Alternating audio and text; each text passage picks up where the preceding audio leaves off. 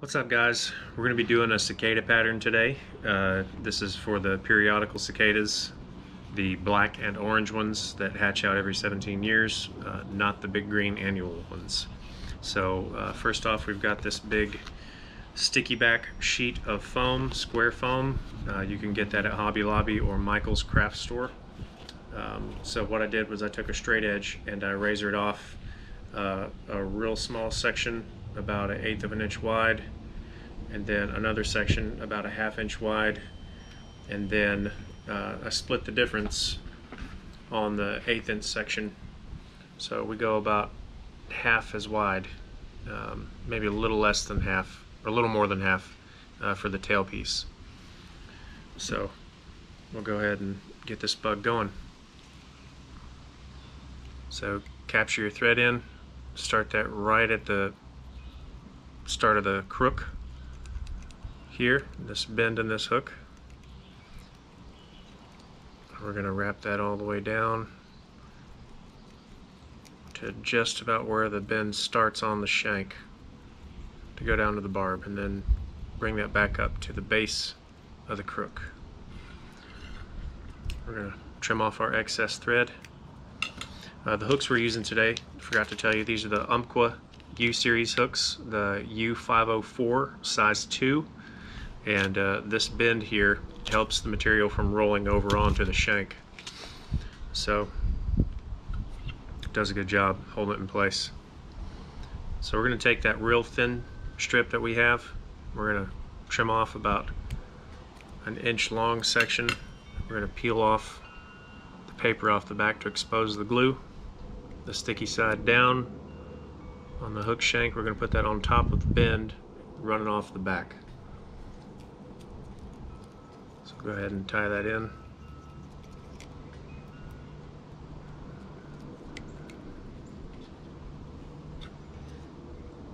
And then we're going to trim this little bit. We got too much going on here. Trim that off just right there. We're going to bring our thread forward, up and over the crook. We're going to use a little bit of super glue, put just a couple of dabs down on there. Now that section that's about 1/8 of an inch long, we're going to expose the glue on that, so peel off the paper, and we're going to go sticky side up. So set that down on your hook. We'll go ahead and capture that in. Notice how much of the hook eyelet I'm leaving exposed.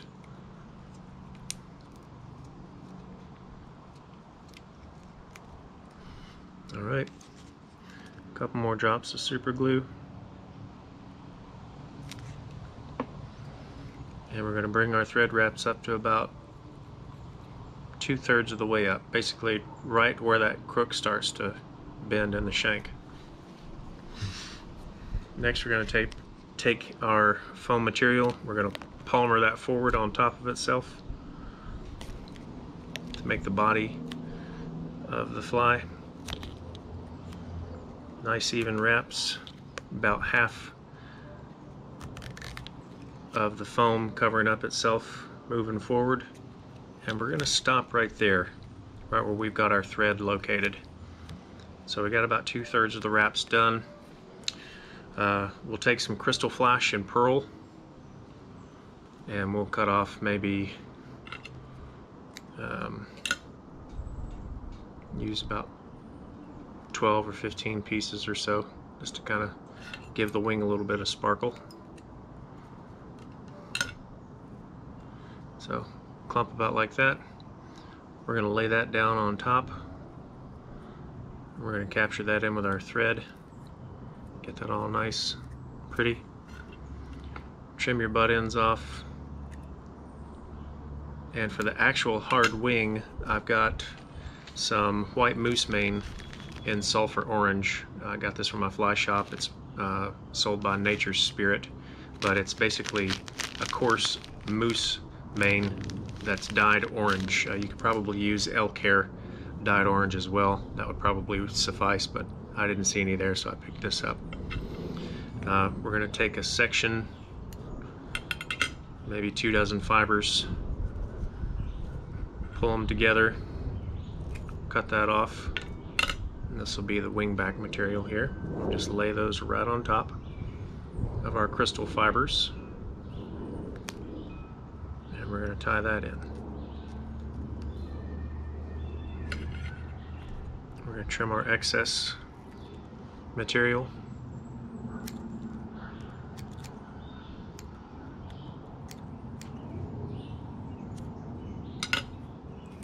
And then wrap that up. Make sure that's looking good.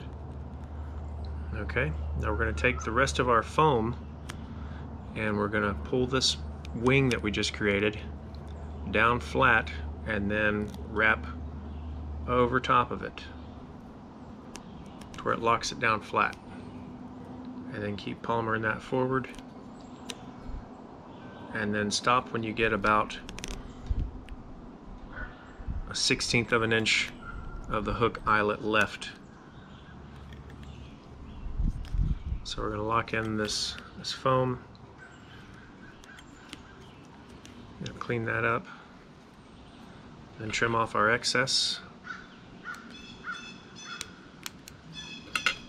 All right. Then you can pull this stuff backwards. You know, that's how the back of your fly should look. Bottom, back. Then we're going to take our thread and we're going to wrap back over top of these, not super hard, but we're going to go back to about where we got that wing tied in. Just like that with our thread. We're going to take some of these orange silly legs, pull them apart. I've got these pre-cut into about 4-inch strips. So we're going to pull off 3 of those.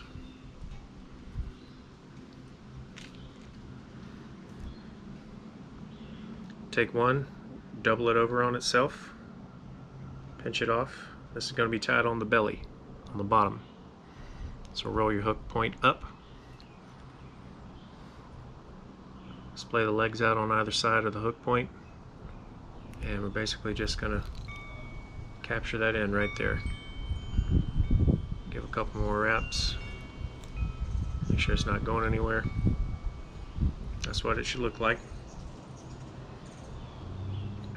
Next, that thick piece of foam that we cut, we're going to trim off a section about 1.5 inches long, 1.25 inches, somewhere in there.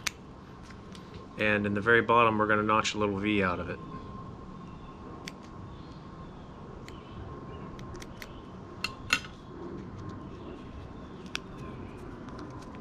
So it should look like that. Peel off the paper, expose the glue. Gonna put 1 dab of super glue on the sticky side on either side of that little V notch that we cut. And we're gonna basically lay this right down on top of the legs. Just like that. Make sure it's straight. I wasn't making sure it's straight here, so you want them to be straight. There we go. Do a couple of loose wraps.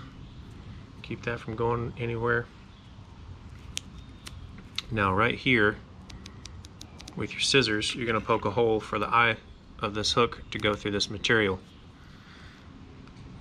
So right at the end of the eye, you're going to slice a little hole in the foam. You're going to stretch that over and back. Now we're not going to try to lock this down yet. We just want to get the hook eye to come through the material. Just like that. Now you see we got a lot of excess going on here. So we're going to measure by eye with our scissors right where we have that wing started. And we're going to cut that off straight across. Next, we're going to notch a little V up here, this way and that way.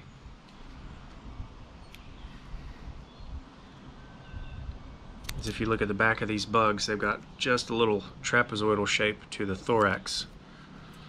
So it should look somewhat like this.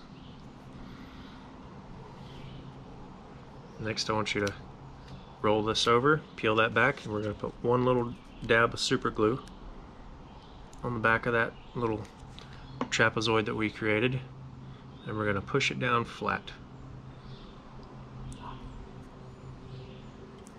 Push down flat, just like that. Take 2 loose thread wraps, pull it down. You see how you got kind of like a shovel point going here, flat shovel on the head of the bug here. We're going to take our scissors and we're going to angle this backwards, do a little notch there, and do a little notch there, so you've got like a pointed head now.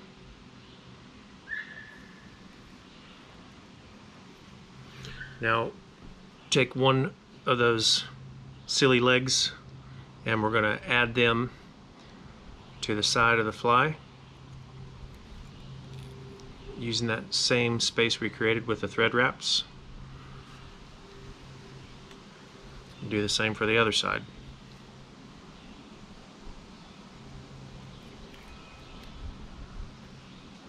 Just catch them in. So it should look like that on the bottom. Now I don't use super glue on these thread wraps because if you put super glue on this black foam, it'll actually turn it white. So what we do is we use clear nail polish. It's on the blooper reel. I gotta redo that leg there real quick. Alright. They're 2 wraps, so that won't come off. Alright. Bottom of your fly should look like that. Alright. Now we'll do clear nail polish on the thread.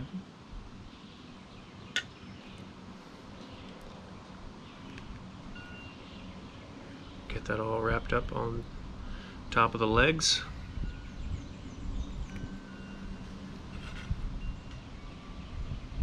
And what we're going to do here is we're going to cut this thread down low, okay? And we'll come trim it up later on once that fingernail polish has dried up. Now we need to create another segment here on top of the head for the body segment that has the front legs coming out of it.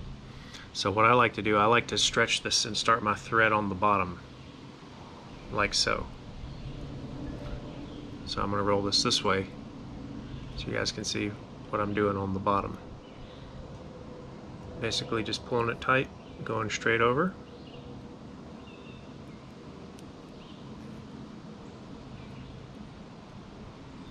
Just like that. Now we can trim. Let's get that going one more time. Do 3 thread wraps so that won't fall off this time. And then I'm going to trim my tag end. Okay, so we've created another body segment there. I'm going to pull this leg forward, capture it, pull the next one, capture it.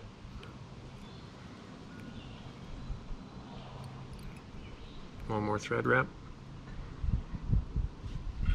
That's what the bottom of your fly should look like. So you've got 2 distinct body segments here. 1, 2, leg point here, leg point there. Same on both sides. Now before we get this all glued down, I'm going to pull the legs straight on the bottom of the fly.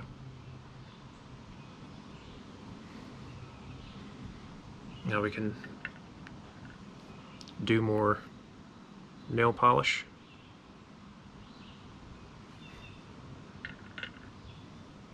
We can wrap those up.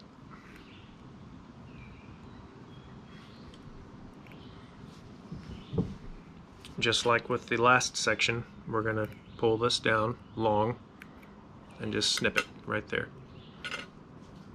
All this excess thread, you can come back later and clean that up. But I'm going to go ahead and do it now, just for the video's sake.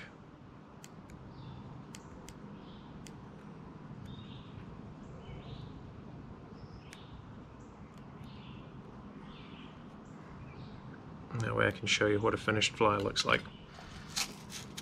Next, for the eyes, got these straight pins. You can get these at Hobby Lobby, Michael's, or Walmart. Make sure you get the long ones with the small red ball eyes. These are made out of plastic, I believe. The little plastic balls on the end, but that's going to be your eyeball. So I'll take 2 of those out of the box, and we're going to take a pair of wire cutters, and we're going to cut this straight pin to leave about 1/8 of an inch exposed of the pin itself.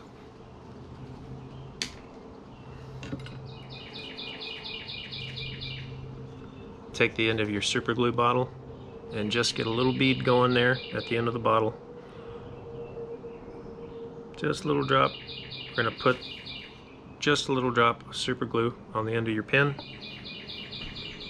and we're going to push that into the head on the side, right behind the eyelid of the fly. Just like that. Do the same for the other side. And you guys are basically done with this fly now.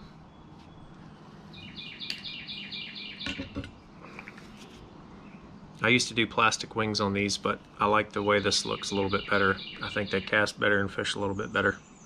Look a little bit more buggy too in the water, with that natural hair, that crystal flash on the side.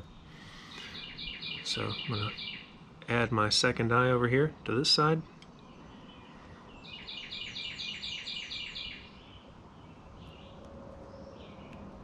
And that's it.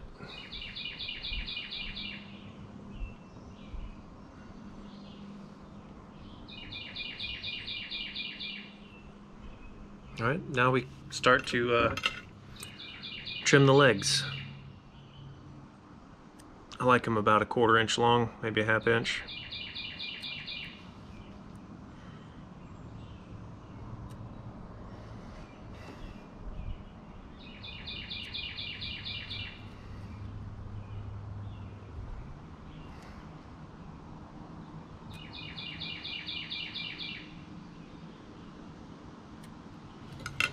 That's it, guys. Your fly is done at this point.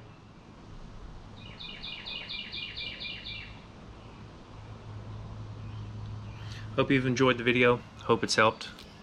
And get out there and experience a cicada hatch. Fish it and believe it. It's awesome. All right. Thanks.